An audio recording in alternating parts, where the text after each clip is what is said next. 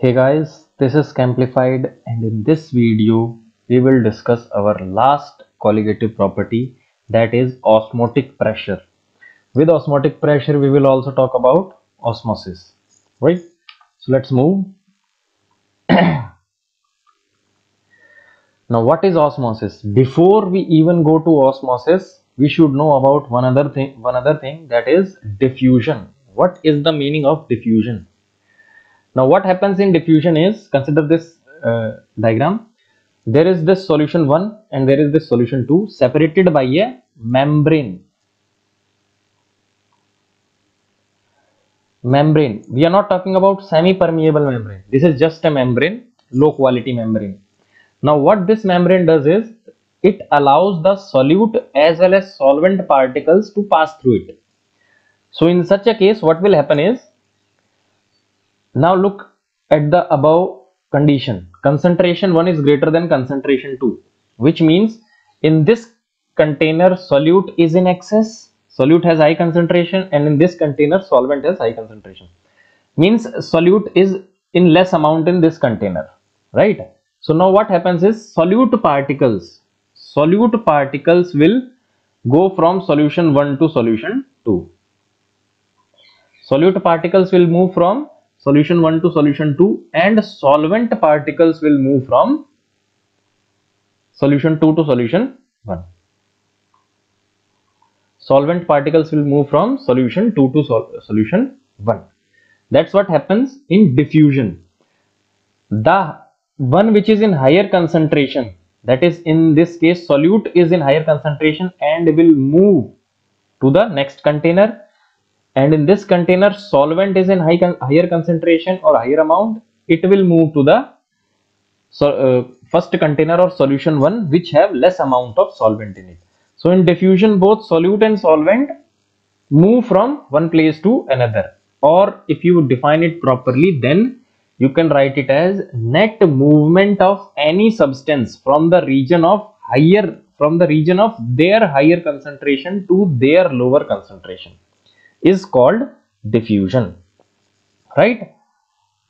And this process will continue until and unless in both the containers the concentration of solute and solvent becomes equal. This is diffusion. Now what happens in osmosis? Now this is osmosis. Let us define osmosis. What is osmosis? Osmosis is defined as the spontaneous net flow of solvent molecule. This is where we differentiate between osmosis and diffusion. In osmosis, the net flow or the movement of the substance which take place is of the molecules of solvent. The solvent molecules will move. Solute molecules will not move through the membrane. Let's repeat. Osmosis is defined as the spontaneous net flow of molecules through semi-permeable membrane from a solvent to a solution, or from a dilute solution to a concentrated solution. This is just the transfer of solvent molecules. Now what is the meaning of semi-permeable membrane? Semi-permeable membrane is that membrane which allows only one type of particles to move through it. Now in a solution we have two types of particle. One is solute and solvent, right? Solute and solvent, there are two types of particles. Now the semi-permeable membrane will allow only the solvent particles to pass through it, and this is defined as osmosis, right? Now let's move. One sec. Now consider this diagram. Just like diffusion, there is a container and this is your semi-permeable membrane, right? Now only the solvent particles can move, right? So suppose in this container solute is less.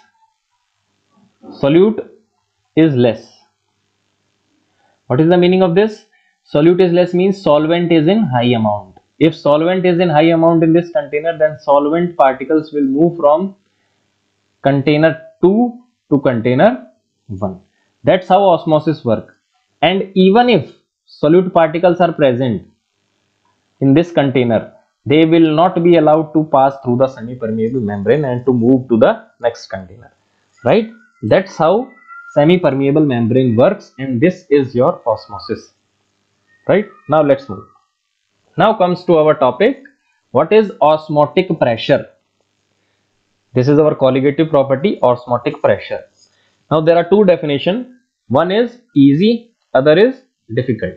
Now let's start with the easy one. The external pressure which must be applied on the solution in order to stop the flow of solvent into the solution through semi-permeable membrane is equal to osmotic pressure. First of all, you have to apply an external pressure. Why you are applying external pressure? To stop the flow of solvent molecules into the solution through semi-permeable membrane, and that external pressure is equal to osmotic pressure. We will discuss about this, but first let's go for the other definition. Hydrostatic pressure developed in the vertical column when solution and solvent are separated by semi-permeable membrane. Now I will not explain this definition much, but there is this container and there is this column like this, and this is your semi-permeable membrane right here, right? This is your semi-permeable membrane. This column contains solvent. This column contains solution, right? And this is your solvent which is present outside the column. Now the solvent particles will move into the column through semi-permeable membrane, and the level of the solution will rise, right? Now the pressure developed in the vertical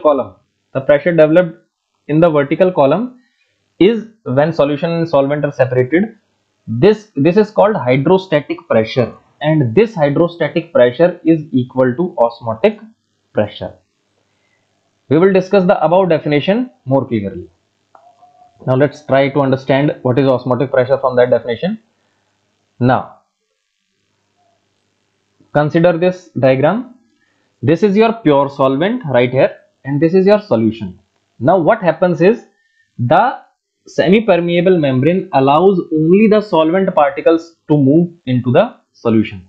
The solute particles present in this container will not be allowed to go towards the pure solvent, because this is a semi-permeable membrane. Now what is happening? Now what will happen? The pure solvent will move towards the solution, and what we want is to stop this flow of pure solvent towards the solution. We don't want the pure solvent particles to move into the solution. So what we will do is, we will put a piston and apply the external pressure. As we apply the external pressure, we will reach to a certain point or a certain pressure when the flow of pure solvent particles towards solution will stop through the semi-permeable membrane, and this is your osmotic pressure. The pressure which you are applying through the piston is your osmotic pressure. Understood? So this is your osmotic pressure. That's how you find the value of osmotic pressure, right? I hope you understood. Now comes the general formula for calculating osmotic pressure. This is your Van 't Hoff law for dilute solutions. Now the formula given is pi is equal to CRT.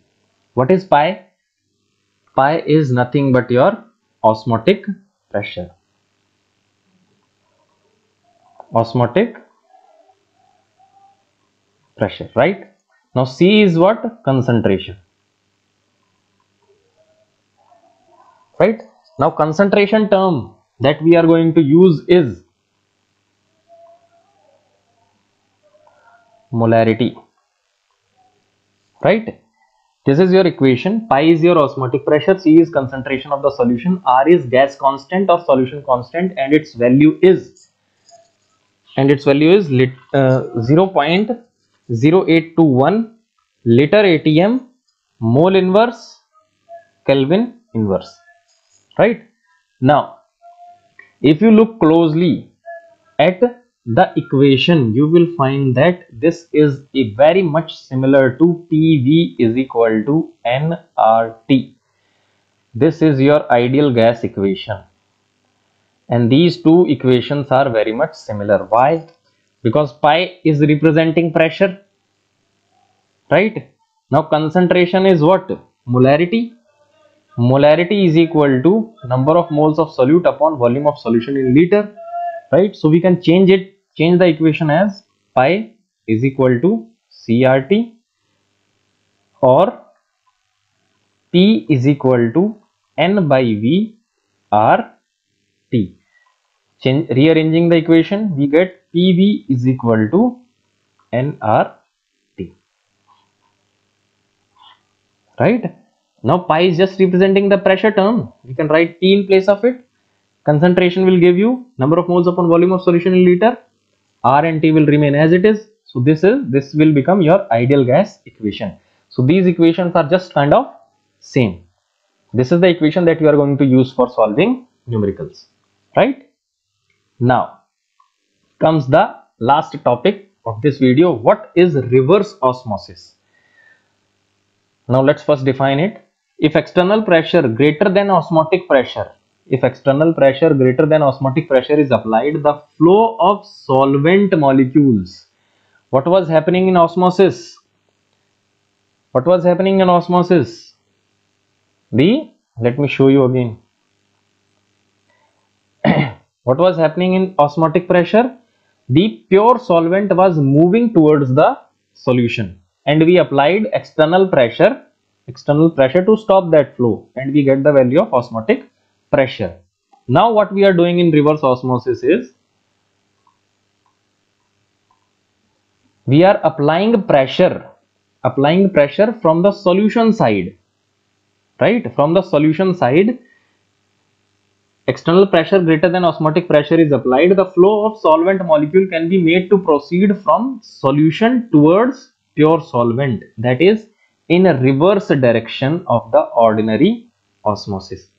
Now reverse osmosis is used for desalination of seawater for getting fresh water for drinking. Now let us try to understand what is happening in the definition by using this diagram. Now we have a piston. Now what will happen is, now fresh water is our solvent and salt water is our solution.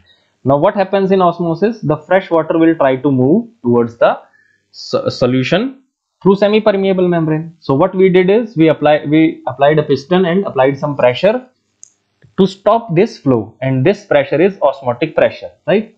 Now if you increase that pressure, what will happen? We have already stopped the flow of fresh water towards the solution.